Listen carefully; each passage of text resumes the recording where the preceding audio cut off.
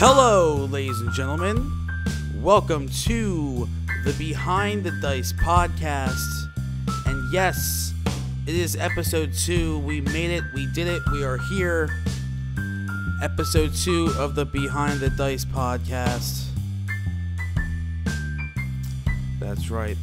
Really exciting stuff. Hi, I'm Matt from Behind the Dice. I'm so glad that you are listening to the podcast. And as I said before, it is episode 2. We are rolling. Thanks for those who listened to episode 1.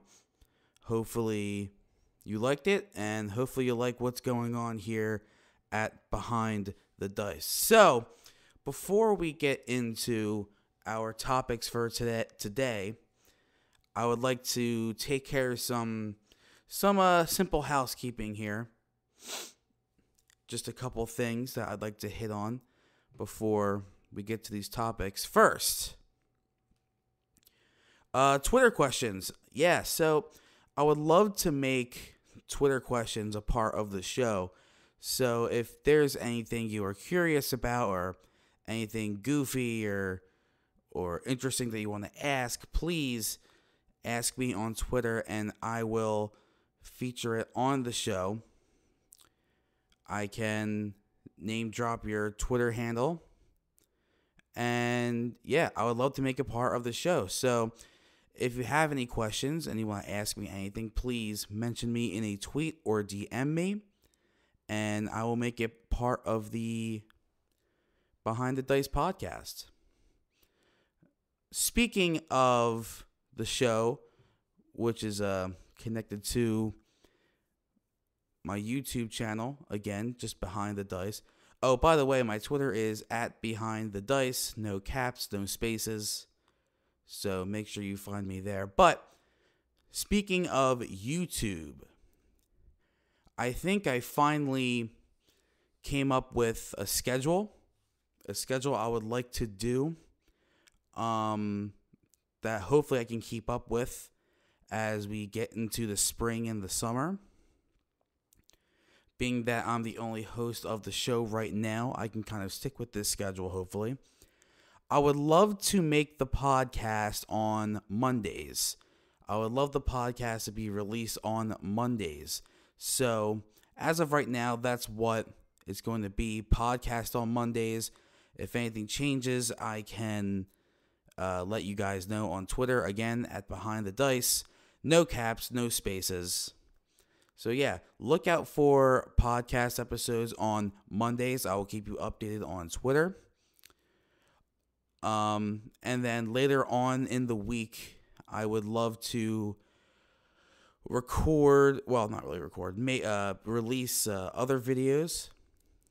Look for those around Thursday. Again, I will keep you guys updated on Twitter @BehindTheDice.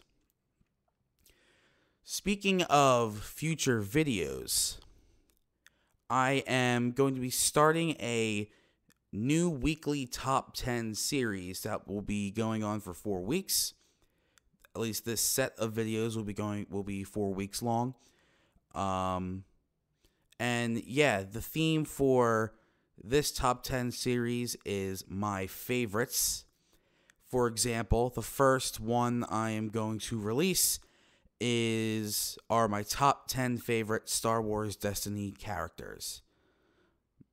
And I will go through, as the weeks go by, I will go through things like my top 10 upgrades, top 10 supports, top 10 events, things like that. So make sure you look out for that later on in the week, hopefully around Thursday or Friday. Again, I will keep you guys updated on my Twitter @BehindTheDice.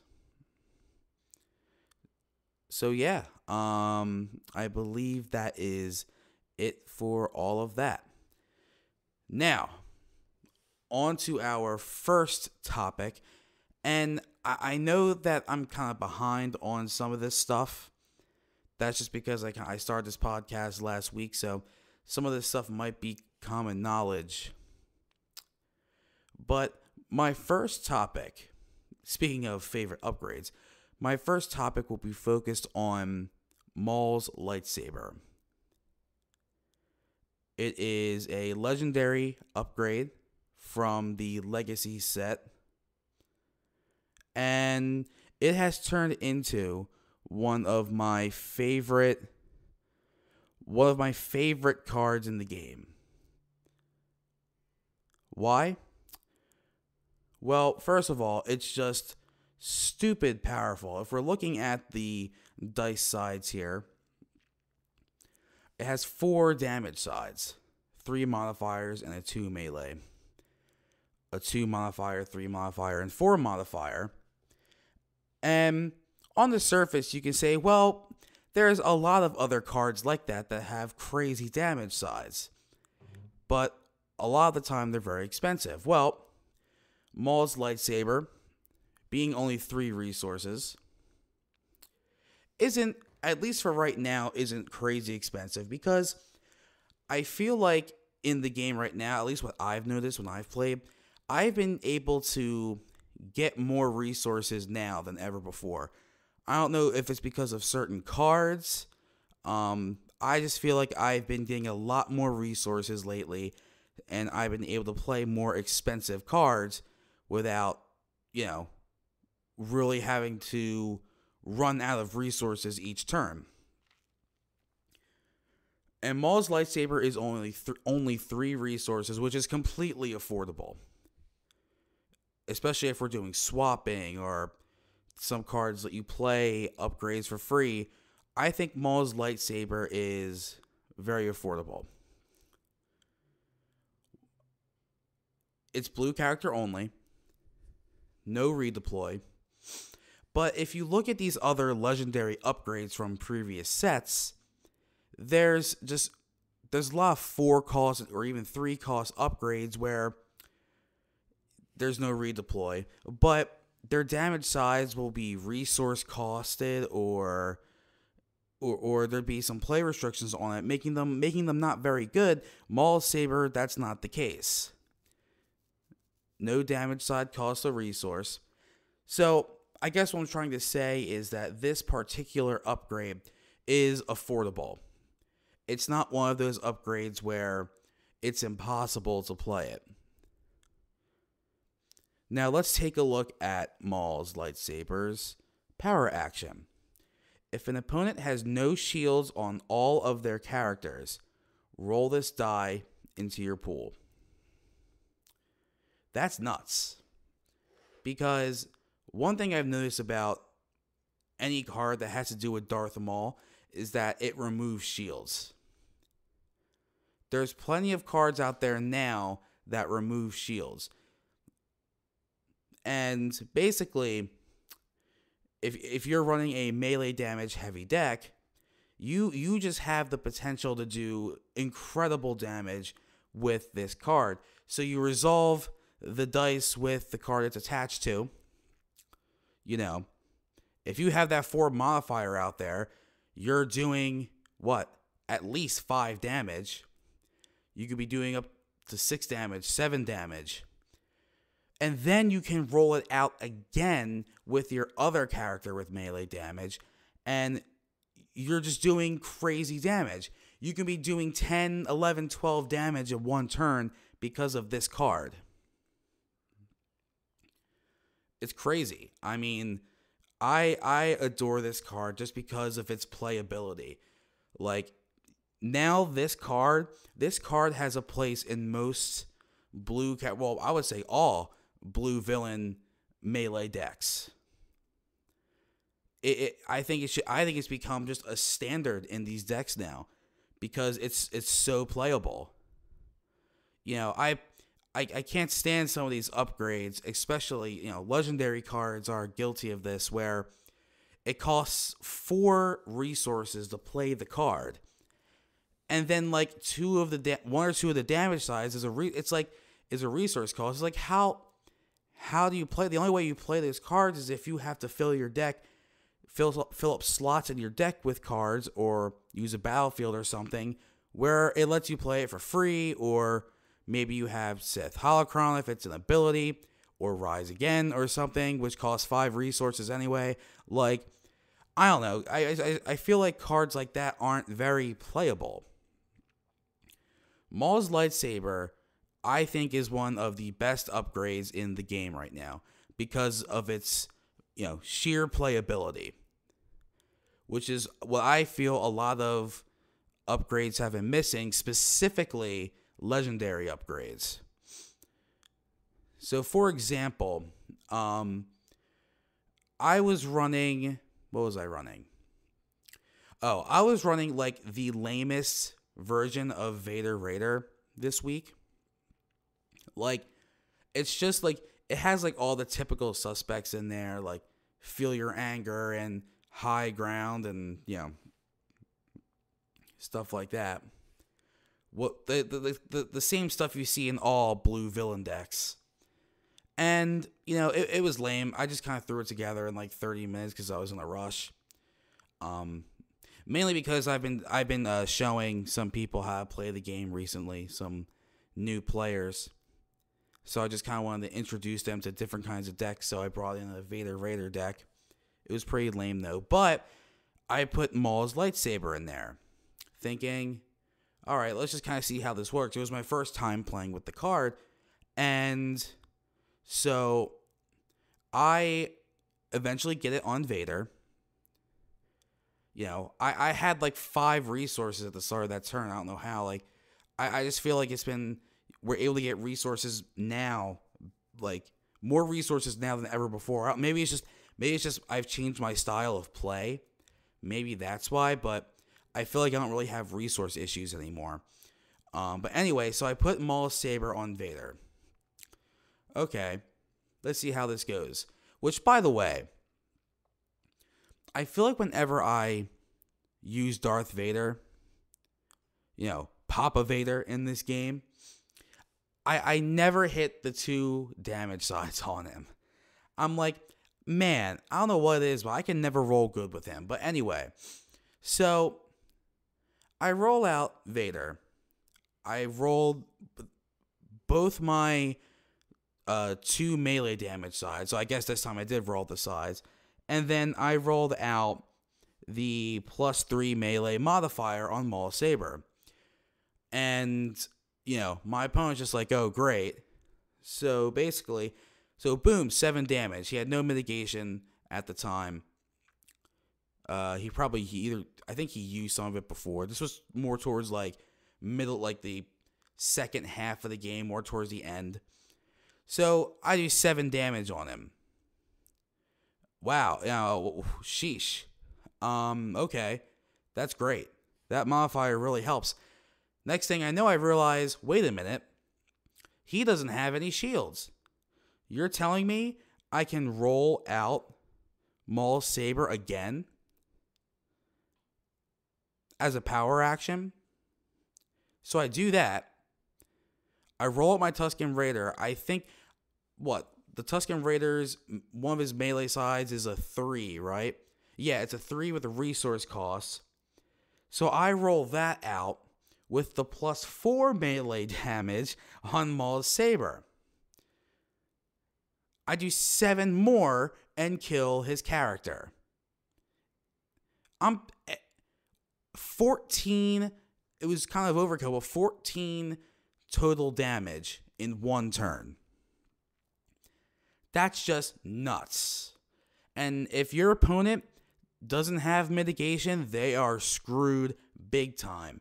This card is a game changer. I took out my opponent's character in a matter of 2, 3 actions? 4 actions? Yeah, and this is only this only costs 3 resources, and none of its sides cost a resource to resolve. That's crazy. I am in love with this card. Maybe it was because of that particular game, but based on what I hear around this community is that people love Maul's Lightsaber. Now, unfortunately, the character of Maul isn't as good. Well, I'm looking at his card now. He's a legendary, which, okay, I guess that makes sense. a 2 damage side, a 3 damage side with the resource cost. Alright, not bad. Like, his dice sides are very similar to Vader, except his 3 damage side costs a resource. His ability is, after one or more of this character's character or upgrade dice are removed by an opponent's card effect, you may remove one of their dice. Okay, interesting effect, kind of situational. Basically making your opponent think about, okay, do I really want to remove his dice now? Because he'll just remove my dice. Maul is an interesting character. 12 for 1 dice, or die, whatever. 16 for 2.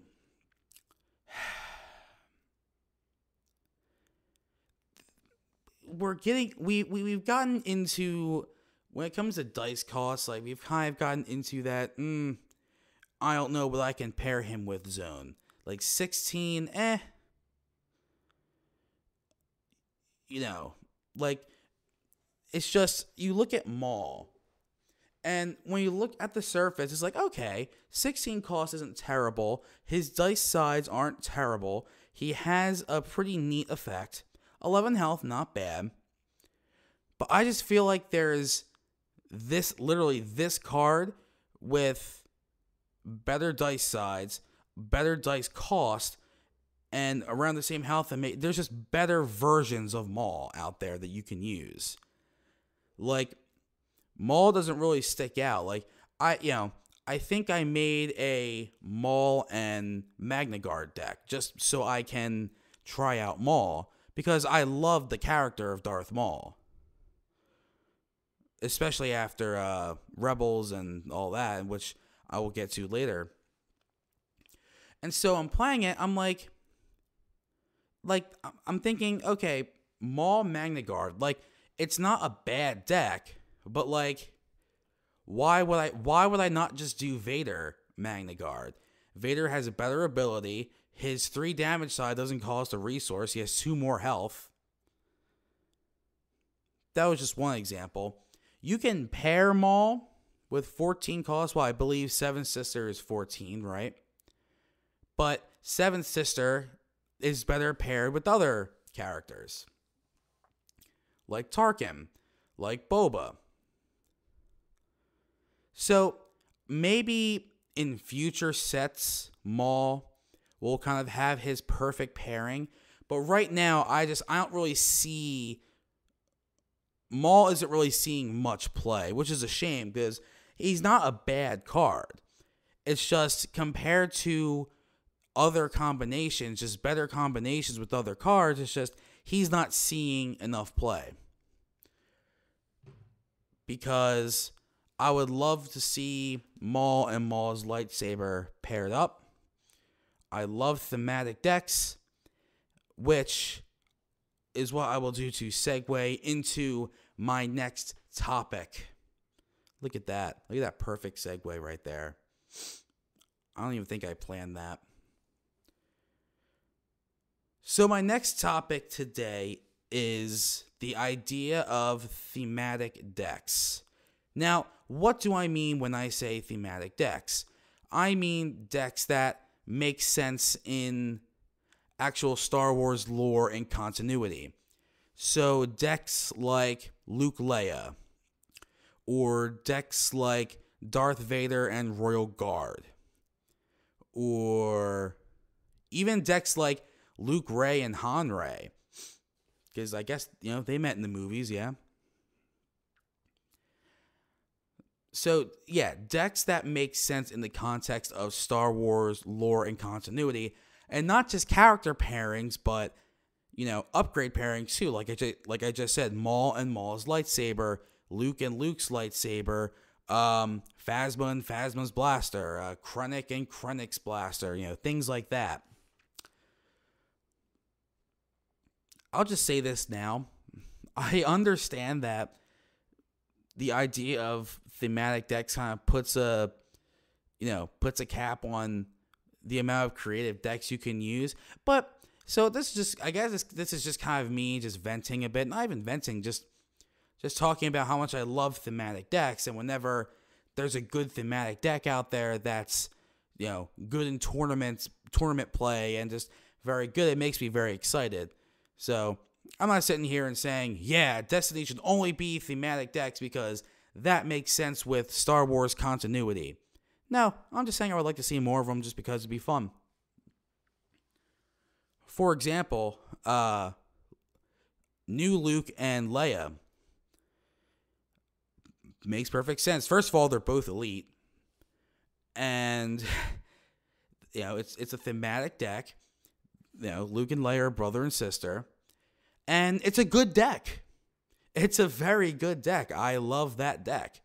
Leia, I think Leia is just a very, very good character in Destiny to begin with. Very solid character. And Luke has become one of my favorite character cards in the game. So it makes me very happy that a thematic deck is working in, Star Wars Destiny play. I'm sure people will be like, oh, thematic decks don't matter. It's just a game. It shouldn't really matter. But I don't know. It mattered enough for me to make it a topic in the podcast. And I don't know, I just like to talk about it. I would love to have a conversation about it on Twitter. I'll probably start a thread there. What do you think? What's your favorite thematic deck in Star Wars Destiny? Mine right now is Luke Leia. I think it's a very, very fun deck. What other thematic decks are there that, Vader Royal Guard. Decent deck. You have the Guardian ability, keeping Vader alive. And it makes sense, because the Royal Guards hang out with Vader and Palpatine and all that. And, I don't know, it just makes sense in Star Wars lore. Obviously, I guess this is my inner Star Wars nerd coming out. And this is probably just me not venting, but, Vader. I'm going to sound like such a snob. In Star Wars lore, Darth Vader hates the Tusken Raiders. He actually kills some. So I'm thinking, why would Darth Vader be paired with the Tusken? I don't know. It's a good deck, so I guess it doesn't really matter. Every time, and this is probably why I'm not as good in Destiny as I should be. It's because every time, I see Vader Raider, I'm just like, what an odd pairing. I don't know. I think one of the funniest decks out there was New Palp and Gamorrean Guard. I'm like, what's Palpatine doing hanging out with the Gamorrean Guard? 3 little piggies, 3 Gamorrean Guards makes sense. Oh, one deck I just made actually was Bib Fortuna and Jabba. It's those two are buds. Well, not really buds. Those two, hang out, right? It's thematic. I don't know if it's any good. I still need to test it out. I would love if there was a style of play in Destiny where, and I don't know how you would determine this, but could you imagine if it was thematic decks only? Decks that clearly make sense. There could be a gray area in there, but I don't know. I think just thematic decks are fun. Maybe you're listening to this and you're like, why was this a part of the podcast? It doesn't really matter. You can pair your characters with who you want. But I don't know. There's just a certain charm to thematic decks. And I'm glad to see that decks like Luke Leia are, is doing well. Because it makes sense.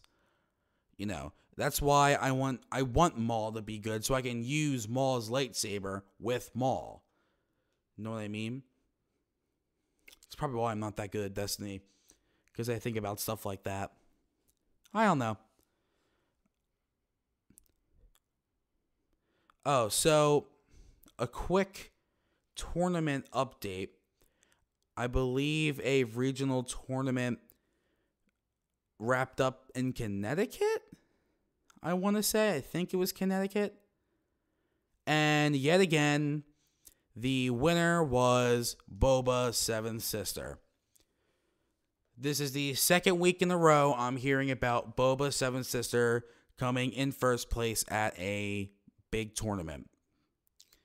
So, that seems like the deck to beat right now. Boba Seventh Sister. Great. I don't even have 7. Like, did you ever...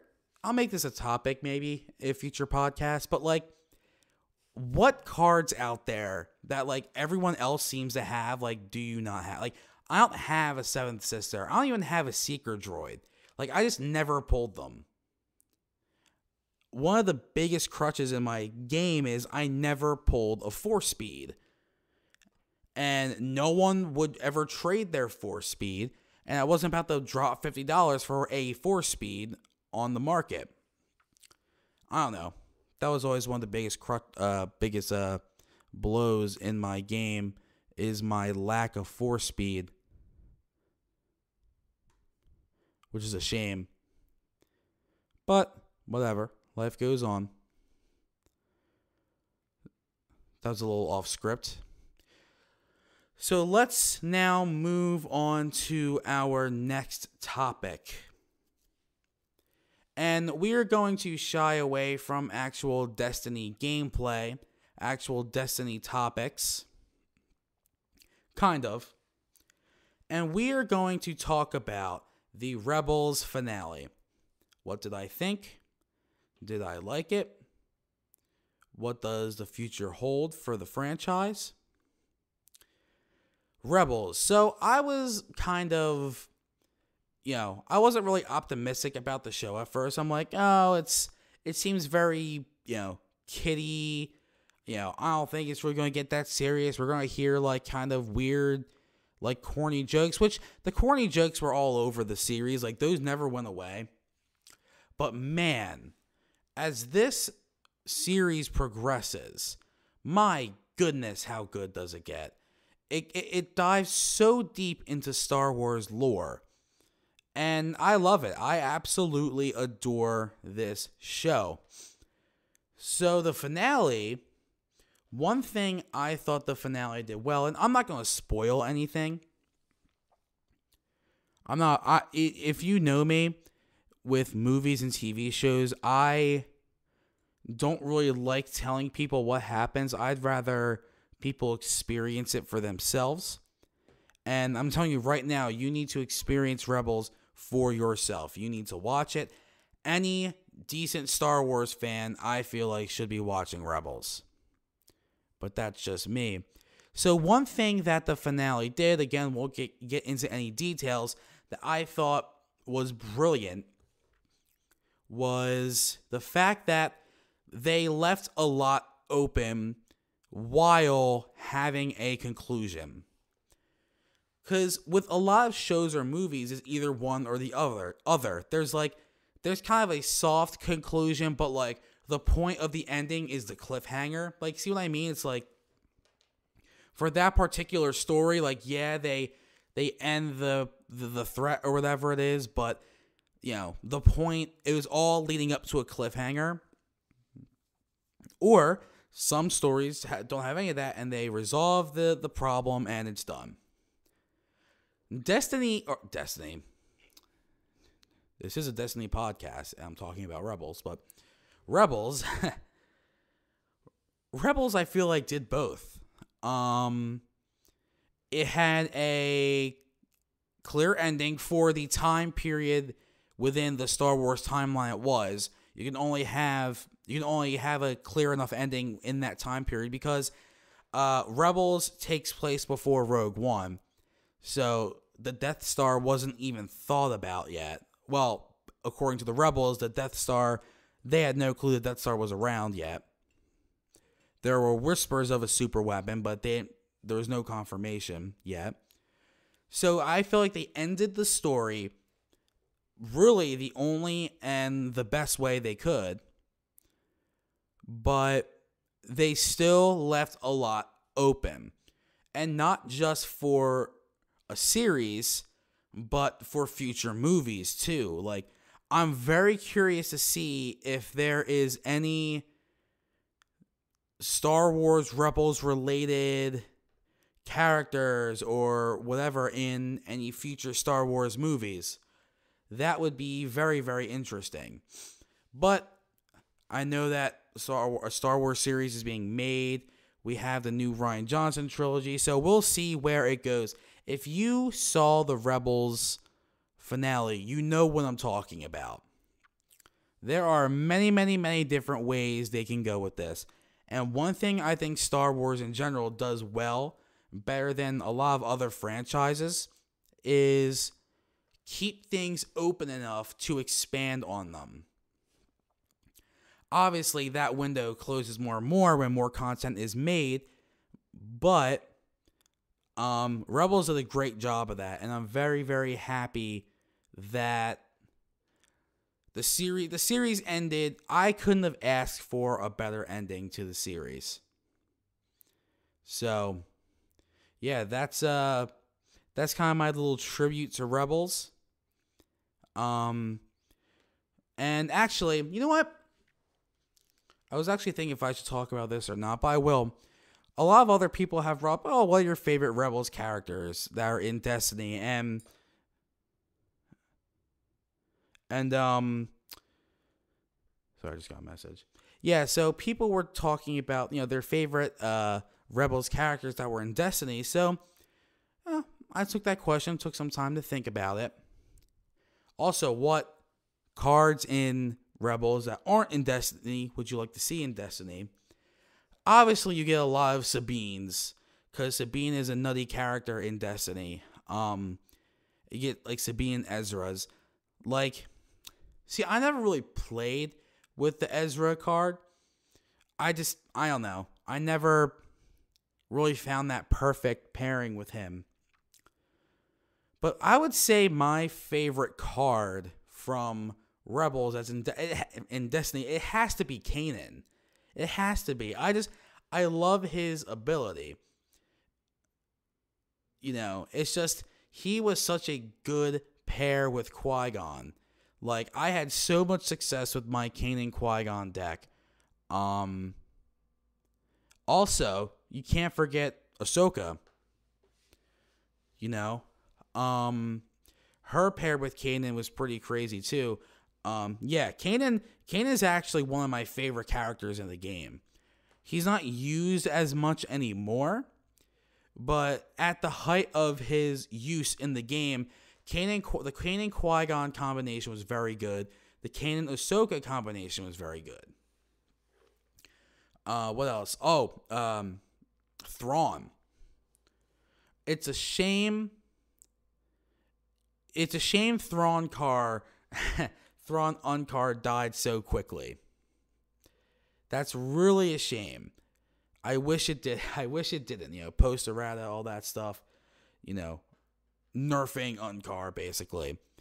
Thrawn Car was such a neat deck because they finally made that perfect pairing with Uncard, and it was Thrawn, and then weeks later that combination was gone, and I was very upset. But yeah, Thrawn is a pretty fun character in the game. I'm trying to see what where his place is now. Again, if let me know, because I would love to see Thrawn again in tournament play. So yeah, Thrawn is a fun character from Rebels. Some cards I would like to see from Rebels, I guess Sith Holocron counts, right? The Sith Holocron was that introduced in Rebels? I don't think so. That might have been in Clone Wars. Anyway, cards I would like to see from Rebels in the game. There has to be a Black Saber. There has to be. It became such an important part of the show that it can't not be in the game. Obviously, it would be a legendary card. And don't make it bad, please. I know you're gonna end up making it eventually, but please, for the love of God, don't make it bad, because I love that weapon, the Black Lightsaber. I think that was a pretty common response from people who answered this question. What do you want to see? The Black Saber. I would love to see that that TIE fighter prototype that was in the Rebels show. The one with like crazy shields and it was super powerful. As like a neat support. I would love to see that. I would love to see any of the clone troopers in it, the old clone troopers. Because I know they're seen in the movies. Or I think just Rex is seen in the movies. I think in episode 6. Like, I think they confirmed, like, there was this actor as, like, playing a rebel, and he just so happened to be older and have a beard. So they were like, yeah, that's Rex. You know. I would love to see Rex as a character.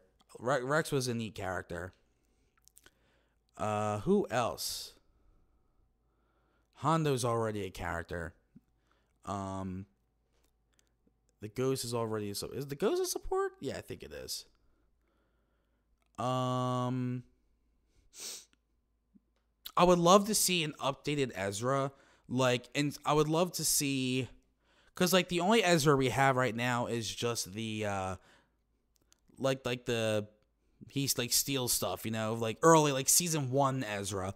I would love to see season 4 Ezra, you know, when he's a more established Jedi and he actually has Jedi skill. I would love it if they made a new Ezra. That would be great. Or if they made a blind Kanan. That would be really interesting. So, yeah, I don't know. These are just a couple ideas. Maybe make can I say this? Or it might be a spoiler. I'm not going to say it. If I don't want to ruin it for anyone who hasn't seen the show. So yeah, sorry about that. Again, I don't like spoilers. I guess I did spoil the fact that Kanan gets blind though. You know what? I'll just say it. Spoiler alert. Even though I spoiled some things already. Spoiler alert. So, I mean, just don't listen to this part. Skip ahead. I was going to say it real quick. Hero Callus. That's what I would like to see. All right. Spoiler alert. Done. Yeah. So, I don't know. Rebels did a great job really expanding things in the Star Wars universe. I think it has done nothing but help the game itself, help Destiny itself with some really neat characters.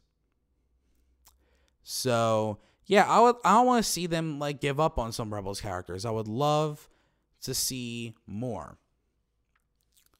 So, and that is our last topic for today. We're almost at 40 minutes, I believe. That's kind of the time I'd like to keep it, maybe a little longer in the future. But we did it, guys. Episode 2 of the Behind the Dice podcast. I love doing this. Guys, first things first, I would just love to say thank you to, the people who have supported me and followed me here in the early stages of this podcast, of this show, and of the YouTube channel and on Twitter. I really appreciate you guys. I would love to see this channel grow. So if you like what you heard, please share the podcast with someone. This podcast will obviously be on YouTube, or it will also be on SoundCloud. So keep that in mind.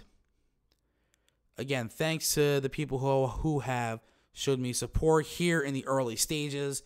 Getting started with anything can be a little rocky. So I'd like to thank all those people. Again, if you haven't already, be sure to follow me on Twitter. I will keep you updated on future shows, future videos. I would love to start a conversation with you about just Destiny in general or Star Wars in general. So be sure to follow me at Behind the Dice. No caps, no spaces, no underscores. So be sure to follow me there. Again, send me your Twitter questions. I would love to feature them on the show. That would be great. And anything else? Oh, and yeah, look out for my top 10 series coming out. The first video will be my top 10 favorite Star Wars Destiny characters. I think that's it. Again, thank you so much for showing me support in these early stages of the show. I will be back next week with episode 3 of the Behind the Dice podcast. So again, to anyone out there who is keep on playing, keep on learning, keep on improving, because this is a great game and I would love to see it grow. So, have a great week, ladies and gentlemen.